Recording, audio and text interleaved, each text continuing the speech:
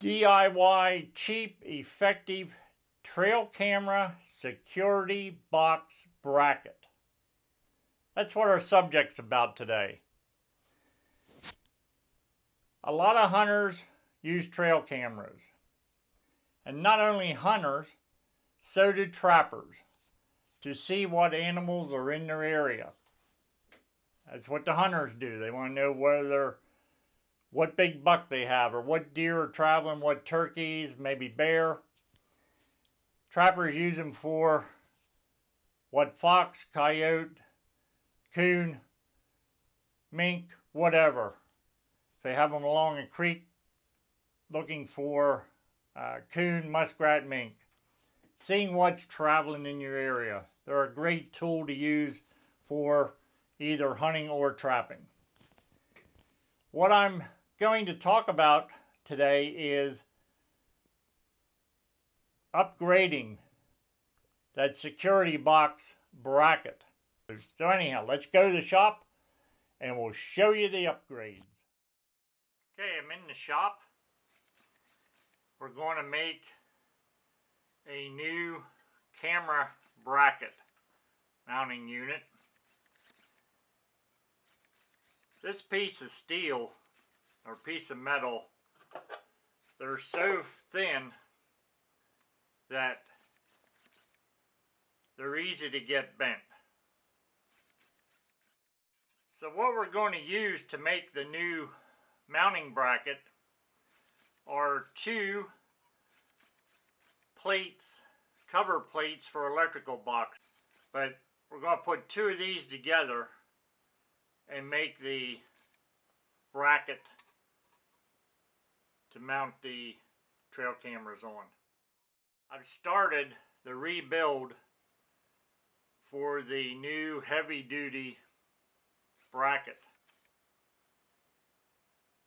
And I have bolted across here. I've added two other 1/4 inch bolts here in the center, along with the ones that'll go out on the corners for each corner. And those are 1.5 inches long. And that's what goes against the tree. The other thing I'm going to switch around are these eye bolts in the back here that the camera strap goes through to hold the bracket against the tree. These will be on the front side. Here I got the bolts for in the corners transferred over. So now I have 6 bolts on there to go against the tree. I put the other eye bolt over. Again, I went to 5/16 instead of 1/4 inch eye bolts. Here's the 1/4 inch bolt and the reason why, how they bend so easy. And that happened when I was trying to move the camera. Didn't have wrenches along to loosen the bolt at the eye bolt. And it had some movement, but yet it was tight enough I'd end up bending these 1/4 inch eye bolts. And the plate. This plate, the thickness is 0.043 inches on the original plates that I used. And what everybody's using, showing on YouTube, myself included, what I learned. The thickness of these plates are 0.077. Just about double, not quite. So they are a lot heavier, a lot thicker. Along with the heavier eye bolts, and I will have my wrenches along if I need to adjust the eye bolt. If I have it too snug and it doesn't move, I'll be able to loosen up so I can move it. The next change that I made is on the bottom and the back of most of your trail cams. They have a 1/4 inch place to screw in. So what happened was my 1/4-inch eye bolt was screwed into the bottom. That 1/4-inch eye bolt was screwed into the bottom of the trail cam. Went to move the security case that the cam sat in. So when I went to adjust the tilt of the camera within the security box, that 1/4-inch eye bolt was screwed into the bottom of the camera, and I bent it and broke that out. Now I've super glued that back in, but this is another change we're making. This mounting bracket is now going to go into the back. I'm going to drill a hole here. This is going to go into this. And also, instead of wing nuts, I learned the hard way, I'm going to the nylon lock nuts. Wing nuts, you just cannot get them tight enough. I couldn't anyhow. The nylon lock nuts, they stay where you put them. So right now I'm going to take this and go drill my hole in the back here. The reason I use the security boxes is I have black bear in my area, and I don't want to lose the camera because I didn't have it protected. Well, I drilled the hole in the security case.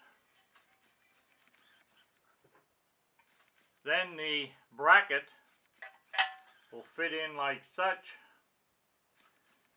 On the inside I'll put another flat washer and a nylon lock nut. So we're going to go to the field and we'll show you mounting it on the tree again and setting it up. Alright, we're out here to mount our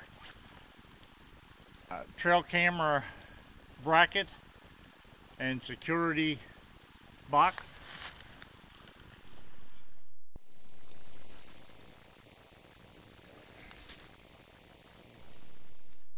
Get my strap through.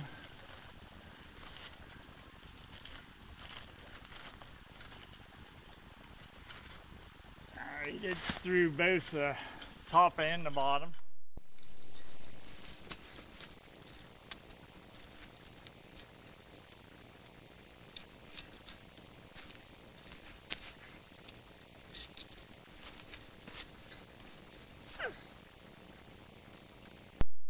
I ended up having to move it around the tree a little bit. Have this set, I just need to tighten it up.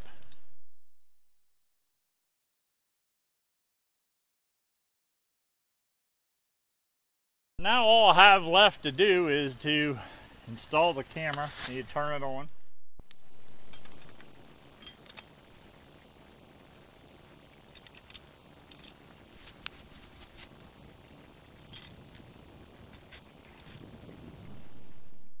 Need my cable around through the lock,